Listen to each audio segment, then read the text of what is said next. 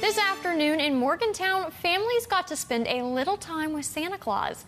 The Erikson Alumni Center hosted its annual Cookies and Cocoa with Santa event today, letting kids and parents get a picture with Santa and generally enjoying the holiday spirit.